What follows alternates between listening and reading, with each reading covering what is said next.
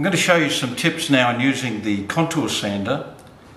The contour sander really is a breakthrough for me because sanding tight internal curves was the bane of my life. I usually had to do it by hand. There was no tool that could do it.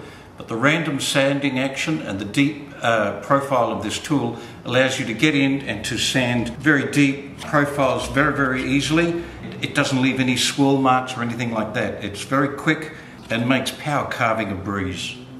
Now, as you know, with the contour sander, this is a free spinning blade. It doesn't do any rotation. If I put my hand on it, it will stop, but it goes into a rapid vibration when it does that. The important thing to know is that with the contour sander, you actually do need to run it at full speed. It won't grab, it won't burn, whereas the ordinary one, the sander for instance that we have with the mini turbo, that is spinning and that will burn, so you have to slow that down.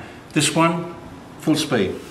The way this works is that the pad here is quite flexible, can bend it right around edges like so. Because it's more goes into a vibration rather than rotating, it should clean that up without burning. So that's the contour sanders. You can get into all kinds of little tight areas.